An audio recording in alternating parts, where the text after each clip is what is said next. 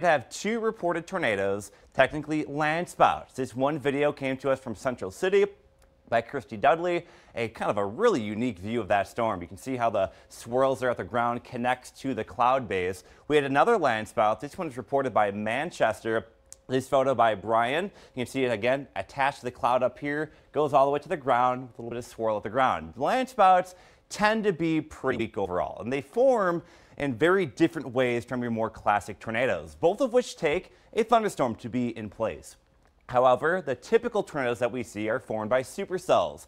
That means rotation is actually occurring in the storm itself, and that then creates the tornado at the surface. Landspouts are a little bit different. They're formed by just the updraft of the storm itself. You have all the wind converging at the surface, and that's what then gets lifted by the updraft. A little bit of rotation at the surface gets lifted by the updraft, and that then produces a landspout. So still technically a tornado, but it forms in a very different way. So far this year, the entire state of Iowa, we're up to 27 tornadoes. Again, all of these happened just in the beginning of late May and really quickly begin to ramp up. The strongest of which was still that EF3 tornado by Cantrell, Iowa, on May 27th.